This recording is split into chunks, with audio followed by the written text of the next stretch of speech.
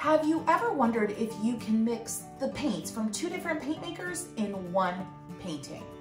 The short answer is heck yeah, and you need to do it soon. The slightly longer answer is there are a few things to consider before you do. And while I paint these gorgeous, juicy, fun, sunny sunshine oranges today, I'm gonna tell you all about it. So you need to consider three things when thinking about mixing palettes from different manufacturers. Number one, organization. Number two, memory. Number three, longevity. Now we're gonna get into the painting, so stick around. I'm gonna explain these three details a lot more.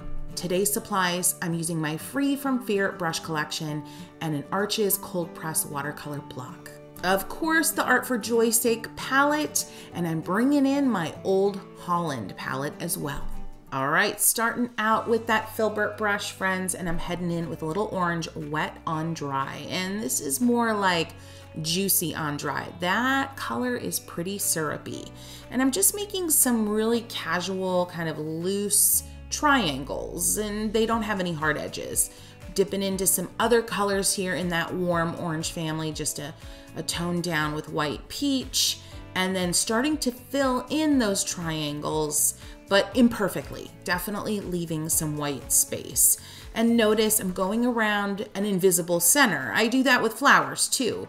And it really helps think about where the center will be, but without painting it, to get your overall shape. So this is kind of a cut down the middle, sliced orange, and I'm viewing it from the top and then going with a perpendicular hold and creating a little border or frame around those shapes that I just created, those triangles, and leaving a little white space in between. And really with orange slices, it's all about the white space, in my humble opinion. It's all about leaving white space exactly where it needs to be to create this convincing slice. Another perpendicular hold here, just a little bit of whatever was on my brush, and I'm pulling in a little peach and the fluorescent from my palette and filling that in the middle. Again, perpendicular hold, another quick circle with whatever's left on my brush, and I'm doing that a few times over. I really think using the paint that's left on your brush and letting it run out is just such an underused technique in watercolor because the effects you can get are so cool. Now let's take a look at that again as I explain the first detail that you really need to consider if you're mixing two palettes. So organization. Basically, you need to decide, are you going to mix on the palettes that you're using and kind of intermingle the paints from one palette and another, or are you going to use a dedicated mixing tray? I am a free spirit, you know this about me, friends, but when it comes to mixing palettes, I'm a little more organized because the last thing I want is to be 6 months down the road in my palette that I used for this mixed palette painting and completely frustrated, can't remember how to mix what I mixed there, not remembering that, yeah, you get where I'm going here. So organization really helps eliminate future frustration when you use these palettes for a new piece of art. My recommendation would be to use a separate mixing dish of some kind and go ahead, add a little piece of tape on the bottom of it and even label what mixture was in there so you could use it later on. Or you could just be crazy like me in this video and just mix on both palettes and then just clean up your mixing trays after the painting session and eliminate the potential future frustration along with a little bit of paint. Let's get back into painting these beautiful oranges. I am just layering, once I've got the basic shapes down here, layering on top some more intense color. It's a kind of a wet on damp situation. And if you don't know what I mean by wet on damp, I'm gonna link a video below for you. Switching over to my 1/4 inch dagger with a little bit of a darker orange, going into the corners of some of those soft triangles in the first orange slice and just darkening them up, adding a little bit of depth. I was using the tip of my brush there, the tip of that 1/4 inch dagger, which comes to such a lovely point. Now, press, drag, and lift the flat side of the brush facing down the paper and double that stroke, press, drag, and lift with a different color right next door to create that gorgeous two-tone leaf. And let's repeat, kind of curving out and up a little bit, ever so slightly, and going right over top, just the underside of that leaf with a darker green, and that is also wet on wet, that second stroke. and just repeat the press, drag, and lift throughout. A little cluster of 3 over here on the left, one of the leaves being obviously bigger and the other 2 a bit smaller. I love clusters of odd numbers of anything, especially leaves. They just look more natural and organic to the eye. And then I just grabbed a dirty brush full of whatever was on my mixing palette there and started to add in some filler leaves here, especially on the left. Look at the descending size of those leaves as you go out towards the left edge of the paper, and it looks like just a full little vine of loveliness, and I'm all about it. Now take that dirty paint on your brush and add some little dots. Those are kind of the little dimples. What do we call those? The orange's belly button? I don't know, but you know what I'm talking about. Every orange has one. And when you start to add that into each orange, things start to look really real, at least in my book. Trying a different technique here just to fill the page and have fun. I created this kind of 3/4 circle here going all the way out to the edges with water, and then with my 1/2-inch dagger I'm just dabbing in some fun saturated color, loading those brushes up. And at this point, friends, I am back and forth between both of these palettes. I'm gonna try that again at the top. I kind of like the way that the paint is moving. Notice how I'm not filling in that wet circle perfectly. And yes, you may have noticed I double dipped between the 2 palettes. I'm totally okay with that. It doesn't make me panic, but if it makes you panic, don't do it. Just dip and rinse and dip and rinse and mix on a separate tray or plate. And then I'm adding in that little dimple, that little belly button on the orange, and all things are looking just beautiful and natural and lovely. I'm gonna try that wet first technique with the leaf here. I love this blue from my Old Holland palette. Friends, if you don't know, I am this year going through the journey of swatching, finally swatching my entire collection of watercolors. The Old Holland will certainly be part of that. If you want to see what I've done so far, I'm going to link below some of my swatching videos. Just more press, drag, and lift here, loading up the brush with a different color green each time I go back to the palette. Now I've got a soft peach. I rinsed my brush though before I touched on that soft peach, or it just would have been a holy hot mess. And I'm just creating a little kind of slice of an orange here, very abstract. So basically it's like a little moon or a little smiley face. And then I'm gonna repeat that. This one looks like a little hill or a little frowny face. And yeah, just dabbing in a little bit of color when the page is damp and letting it flow. I'm not overworking the color on the page here too much at all. I'm letting gravity and the air circulation in the room take over. Now I've decided to make that a whole orange, that little slice. I don't know, I wasn't feeling the shape of it, so I decided to make it a whole orange. And friends, just notice how I am adding color. I'm dabbing, I'm splotching the color on, I'm scrubbing the color on, but I am not spending too much time in any one given space. I'm already thinking ahead to like what I want this piece to feel like and look like, and I definitely am feeling a background coming on, which means I'm not gonna let the white space necessarily hang out and be obvious throughout this entire painting.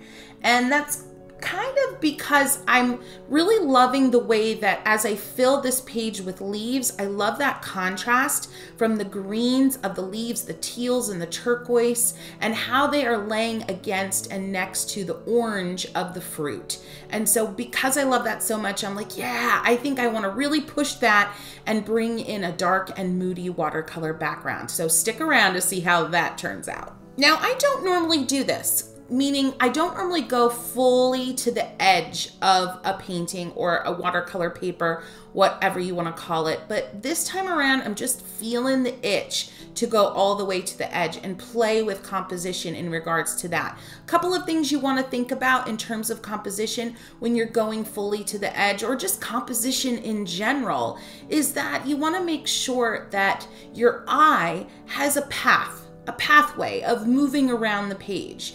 because if your eye can follow around the page, start in a really strong area, your focal point, and kind of land back at that focal point, you know that you're doing a good job in terms of composition. But if your eye starts at the focal point and then kind of gets stuck down in a corner, let's say, then maybe you have a little bit more work to do and things to add and things to adjust. So for example, right now, when I'm looking at this composition, I start at the center. I do believe that my slice of orange there at the center that I'm working on right now is my focal point. But very quickly, my eye travels upward to the top middle, and then it starts coming down around the right side, and my eye gets stuck where my hand is right now at the bottom right corner, because that bottom right corner is such a strong visual area, that big orange, and then the really strong turquoise leaf right on top of it. So I know I have some work to do in this composition to keep my eye kind of moving from that bottom right hand corner and keep on going. So just a little thought on composition there for you. And if you want more in-depth information about my ideas of composition and how it works best, I'm going to link a video below. Now I've been working on that focal point slice of the orange, and I've actually been using the lifting technique. I have two lifting techniques. They're self-named. Normal lifting, which I didn't invent, don't get me wrong. Normal lifting is to correct a mistake. An area is too dark, an area is too intense, an area needs a little bit of blending, and you lift to remove color. Then I have a technique that I have coined positive lifting. And it's really just so you think about lifting in a different way, where you're lifting to actually create a highlight. You're not actually trying to correct a mistake. You're trying to add more texture, more oomph, more something to the painting by using the lifting technique. So if you want to know more about positive lifting and all of my other crazy spins on traditional watercolor techniques, you guessed it, I'm gonna link it below. Now friends, you know what I'm gonna ask. You know what I'm gonna ask if you're enjoying yourself and you're enjoying this orange sunshiny awesomeness of a session together, go ahead and give this video a boop. Now you might ask, what's a boop? A boop is a like, friends. Go ahead and give this video some love. It helps others find this channel, and of course we want them to join this community and the conversation. Now speaking of conversation, let me know what your favorite part of this painting is so far. I'll tell you what, my favorite part is that bottom right corner. Even though it's messing with my compositional juju right now, the bottom right hand corner with that big orange and that turquoisey tealy leaf above it, chef's kiss, love it. Heading in now with that same wet first clean water technique, adding some kumquat size orange shapes here, and then dabbing on fluorescent yellow, medium yellows, and some oranges. Now friends, you might wonder, why doesn't she call out actual pigment names?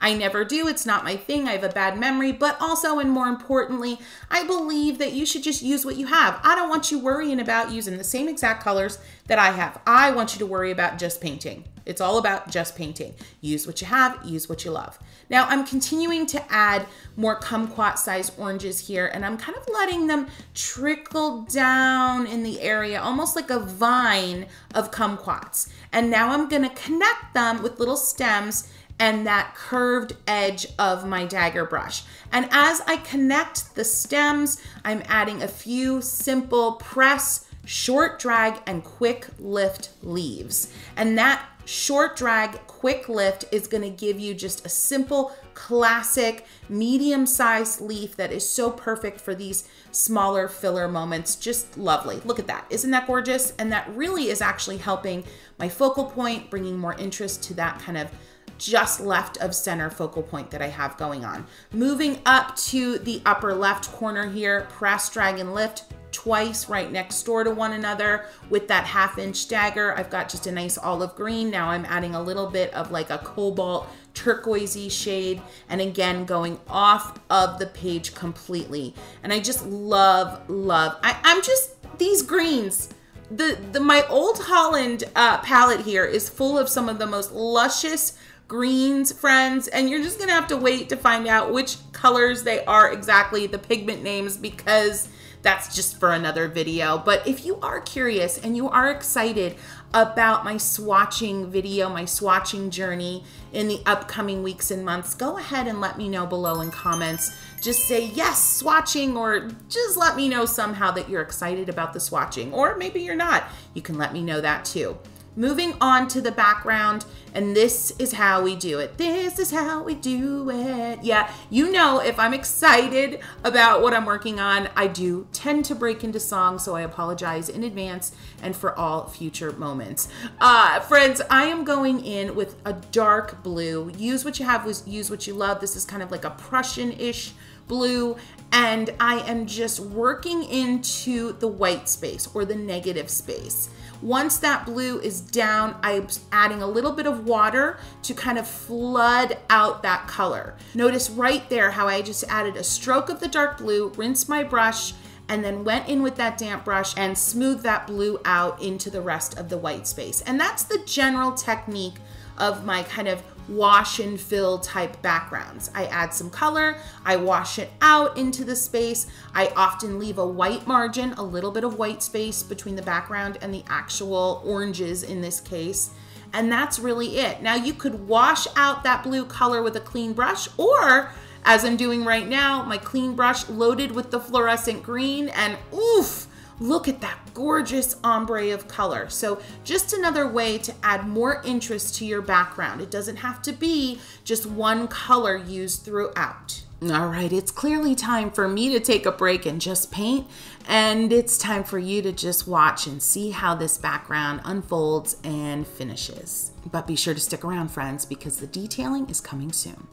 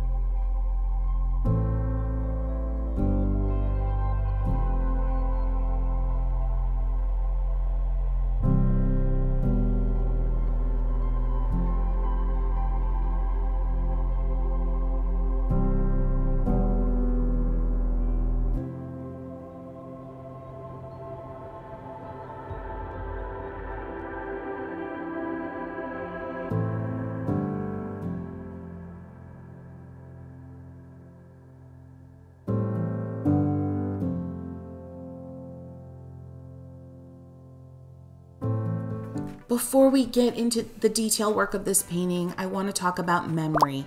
And this was the second detail that I wanted you to think about if you're mixing palettes. So this is pretty simple. If you have a bad memory like me, I just want you to make a note on the back of your painting which 2 or 3 or more, or however many palettes you used on this particular painting. Just make a note on the back, reminding yourself. So 6 months down the road, a year down the road, you don't have to try to remember, you just know. All right, gonna wrap up this bad boy with 2 different brushes. I'm going to be using my liner brush, Remember Joy brush, and I'm gonna be using my brand new 000 detail brush. So excited about this little bad boy. I have a little bit of red on my palette. I'm just gonna go in and add some of those, what do we call them? Veins, or I don't know, but you know what I'm talking about in a sliced orange. You've got all those little crevices, and yeah, we're just adding those in, little wiggly thin lines, and letting that become our simple detail to just add a little pop to these gorgeous, washy, sunshiny, happy oranges. heading into the non-sliced oranges and around that orange's belly button or dimple, whatever it's called. Somebody head in the comments, let me know what it's actually called. I'm adding a few little dots and dashes with that red that I have mixed on the palette, and I'm working throughout. Now, I'm not treating each orange the same. I'm not making sure that the dots and dashes are placed in exactly the same spot every orange, because I want there to be variety and interest. So just keep that in mind.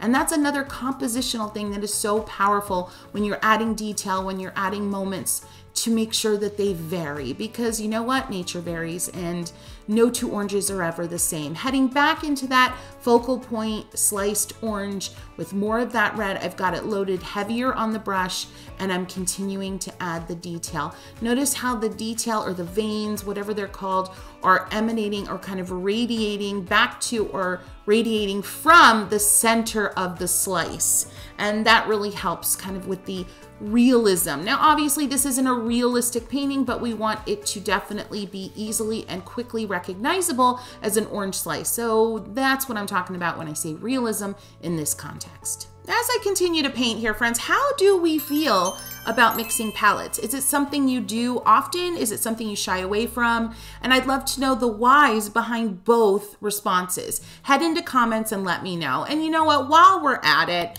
go ahead and give this video a boop, friends. That's a like, it really helps me out. Now, grabbing my beloved liner brush and just grabbing that dark blue from whichever palette is closest to my hand and going in and adding those linear details that are such a part of my personal style. Now, maybe you don't like that contrast that I've got. It's really obvious dark against the light leaf there in the upper right-hand corner.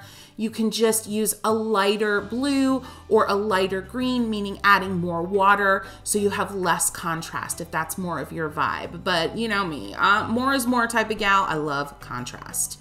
And the same applies here. I am not approaching each leaf that I'm adding detail to in the same way. Notice how I might be finishing both sides of the leaf coming out from that central vein. And sometimes I'm just doing one side. I'm definitely varying the space between each vein. And yeah, that just keeps things interesting. Oof, I still really love that bottom right-hand corner, and I love it even more now after adding the detail. I'm using that same dark blue to go ahead and further detail the little dimples in those oranges. And yes, it's blue, and you're like, why would you use blue? And because, again, I like contrast. If you want less contrast, don't use a dark blue or an indigo like I am. Use a darker red or a darker orange, or add a little brown.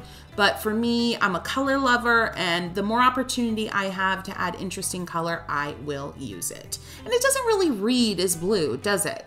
It doesn't. Heading back into that orange slice and adding a watered down version of that blue. It's honestly just my dirty brush that I haven't rinsed thoroughly, with a little bit of that bright orange from my Old Holland palette loaded on top. And I'm using that kind of muddy orange to continue detailing throughout. Muddy colors can be so powerful.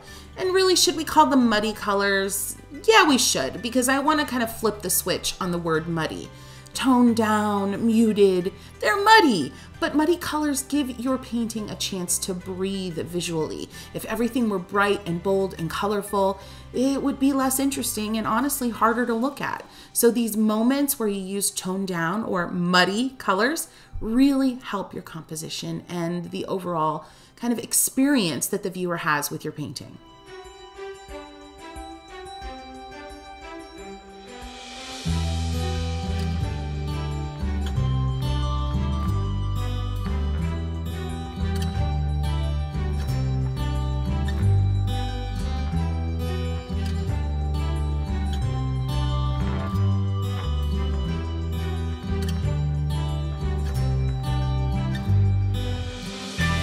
Now, I've been adding a lot of little dot and dash type detailing here, but I will often decide to go over some of the areas that I feel need a softening with a clean brush or a damp brush, and just soften some of those areas like I'm doing right here, where it allows the texture that I've added to still shine through, but it just tones it down and softens it a little bit. So think about that. Are there areas of detail that you've added to this point that you feel could be softened by a clean, damp brush. Heading back in with my detail brush and adding some simple dots of a red. And you're like, I can barely see them. That's kind of the point. I love just little touches like this towards the end of a painting that aren't super in your face, but that add just a little bit of like visual interest, a little bit of noise, if you will, to a painting in areas. As I continue in this painting, let's touch on that last detail that I want you to consider when you're mixing palettes in one work of art, and that's longevity. You might be mixing quality of paint here, to be honest. You're going to be mixing light fastness ratings. And so a really key moment when mixing palettes is just to consider that you're going to need to plan and then protect your final works of art. And honestly, that's the case with any work of art. Is just make sure that if you are planning to gift this piece, or you're storing this piece to store it away from direct light, or if you're going to be framing it, use UV protecting glass. And in addition, I love to use a UV protectant spray that really just gives that added layer of protection. Last but not least here is this unexpected addition of these bright red little, I don't know what they are. Are they berries? Are they just like kumquats in the distant background? I just thought it would be fun. It just popped into my head. So I'm adding these bright red, like 1/2 and 1/4 and 3/4 circles. And honestly, I'm so glad I did, because against all of the yellows and the oranges in this painting, this kind of corally red is really bringing everything to life. And the painting is now kind of vibrating or sparkling a little bit. Does that make sense? Do my descriptions make sense? I hope they do. I'm glazing over top with fluorescent yellow in areas. Glazing is basically going over top of an area that is dry with a sheer layer of another color, and the end result is a third color. And glazing is fantastic, and it is definitely a technique that if you're not familiar with, you need to be. This next video where I teach you how to create realistic-ish tulips is going to be a perfect follow-up and is going to give you everything you need to know about glazing. And until next time, friends, I wish you so much happy, sunny, joyful, awesomeness kind of painting.